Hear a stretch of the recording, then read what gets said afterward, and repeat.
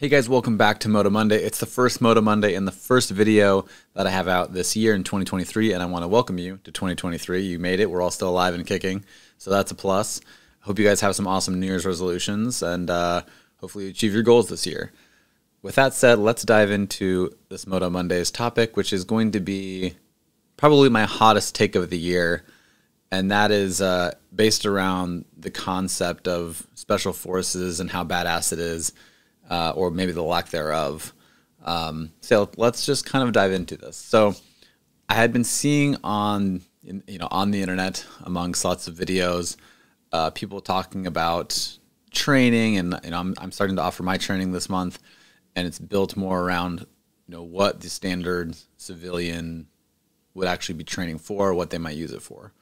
Now, anytime I've commented or seen other people comment on some of these other training videos or people doing training or whatever, the number one premise almost that always comes up is like, basically, if you're not a tier 1 operator, there's no way you could know what you're talking about, which is completely absurd and asinine, considering there's huge portions of the SF community that gets trained by fucking civilians that have no combat experience and no background to really speak of when it comes to that, like training people in into those roles, right? So the idea that someone's not special forces, it doesn't mean that they're incapable of having a good idea or having like a solid take on a tactic or a maneuver or what have you, right? So with that said, it can kind of go back and forth as well, right? Like sometimes having combat experience or having that experience, I mean, it is always good to have that experience, like, not saying that going through it is always the most fun thing, but it can better train you for the next time you're in that type of scenario, right? But people somehow just have this, to me personally, I think an over-glorified idea of what special forces means or what they are or the people in them, right? I've known personally a Navy SEAL who, popped on the fucking drug test 3 times before they kicked him out. The guy just couldn't stop doing drugs. Like every single sect and community has their fucking dirtbags, right? Like just because you're special forces doesn't mean you're automatically the most honorable person in the room. It just doesn't. Like, for example, like back in, I think it was 2019, there was like 6 Navy SEALs on trial for war crimes. You know what I mean? And then there was other units in special forces that were being brought up on drug trafficking and all this other stuff. Like, in fact, per capita, I would say that you're probably going to find even more negative things in special forces versus like your standard infantry. You know what I mean? And so just the whole idea of, people being online and just thinking that like because a tier 1 operator or someone from the SF community says something that somehow that's just the Bible's truth and like the only doctrine you can listen to. You know what I mean? To me, it's just, it needs to like, people need to take a step back, especially in like the civilian community. If you're like online and you're looking at training videos and stuff, like understand and realize that that is just one person's take. It is just one person's version of how to do something. There's 9 million ways to skin a cat, right? And so you need to just find the right version. And that has to do with like what you're training to. Like, why am I training? What am I using this training for? How am I going to use it? And is what this person's saying relative, or are they offering training that's relative to what I'm going to be training to, right? So it's just something that I think that needs to like, there needs to be a different perspective in the community when people are looking at training or tactical training and how they view it and how it's being interpreted, and understand that there are plenty of people out there that have great experience that were never special forces, right? Like, in fact, there are special forces, people in the special forces community that have never, for example, had to dispatch anybody.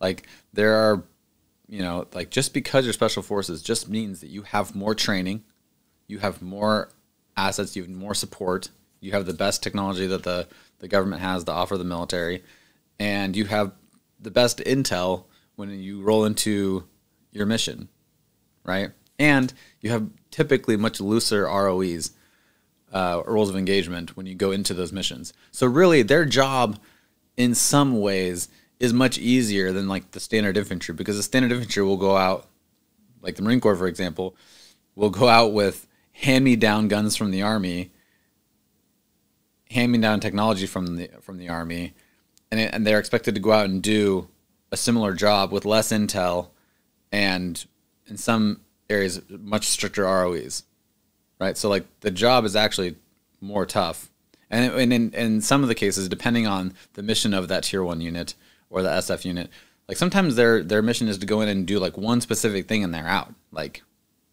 you know what I mean?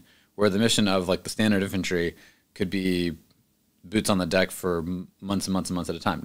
Yes, I know that there are some SF units that their whole mission is going out there and embedding with foreign fighters and training them up, and they're out there for a long time. I know that it happens, but there's also the reverse that happens, right? So like there are infantrymen, standard infantrymen, that have way more combat experience than some SF dudes. That's just the way that works. It depends on the deployment. Depends on when you go, where you go. You know, like there's just so many different factors. But to write people off, or write someone off just because they weren't SF it's crazy, right? Like you should be able to like, and even if they're not SF, or maybe even if they're not even military, they might have some new way of looking at something that is valid, and maybe they have no experience, you know what I mean? But maybe there's a good idea in there somewhere. But you have to be able to open up your mind and listen and accept that there's other realities other than what some fucking SEAL or Ranger said. You know what I mean? Or MARSOC, or whoever, wherever they come from in the Special Forces community. They have a specific bit of training that they use in a specific situation, and that's that. That's all that it is.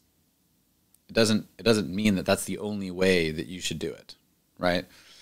You know, that there's arguments across the board for anything in a specific scenario. You know what I mean?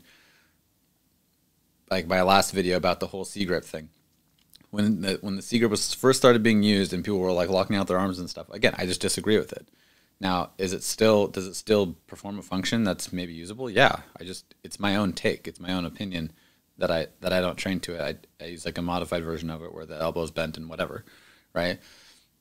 And just because, you know, the guy who made it famous, Chris Costa, just because he wasn't special, like because he didn't have like a ton of combat experience, people didn't take it that seriously, and so like there was this kind of weird dynamic of like if you didn't have combat experience, you know, then we couldn't listen to you, or you know, if you're not special forces, we can't listen to you, or you know, whatever the case is. But everyone listened to Chris Costa, and so it's like I have the same people who are like arguing to me that like because people aren't special forces that and have tons of combat experience, like you can't listen to them. But on the flip side, they're saying, "Oh, Chris Costa's right, and the sea grip is the best thing that's ever been brought into like the 2A world when it comes to shooting." It's like, well, that guy didn't have a lot of combat experience, but you're willing to listen to him? You know what I mean? Like, I don't know. It's just, I think, again, there's just this, like, over-glorification of special forces. Don't get me wrong. They go through lots of extensive training. They get to do a lot of cool shit. They get, like I said, the best fucking gear, the highest, you know, budget out there, and they go out and they do some really hard missions. But that doesn't mean that they're the only ones that go out and do hard missions. They're not the only ones that see combat. They're not the only ones that get a ton of training. You know what I mean? Like, you just have to be willing to accept that there are people with other ideas that are also good. So I'm not going to go too much further into this, but I just want to let you guys know that it's okay if you guys if you consider yourself an intermediate or advanced shooter, you can still go take a beginner course from someone with maybe no combat experience. They might have some different point of view you haven't seen before. You just don't know. You can learn something. You can always learn something. And even if it's just reinstilling those basic fundamentals, that's not, you know, it's a good thing. And then there's also the, you know, not necessarily the negative, but I mean, there might be something in the course that you know that doesn't work for you, and maybe you have to go through it again, and you're just like reinstilling, like, okay, that for sure does not work. So I can check that off the list, you know. So just keep that in mind. Keep training, keep finding things and that work for you. Keep finding training that is developed around what you need to train to, and understand that, like, especially this, right? The best shooters in the world are not in the military, right? Some of the best shooters in the world are just civilians who shoot a lot, right? So if you guys get a chance to go out there and do some competition shooting, I highly recommend it. Learn from those guys and girls. They are also great shooters. So yeah, keep that in mind. Keep training, keep fighting. I'll see you guys on Tactical Tuesday tomorrow. As always, stay loose, battle on, and if you bitch in your heart, it'll show.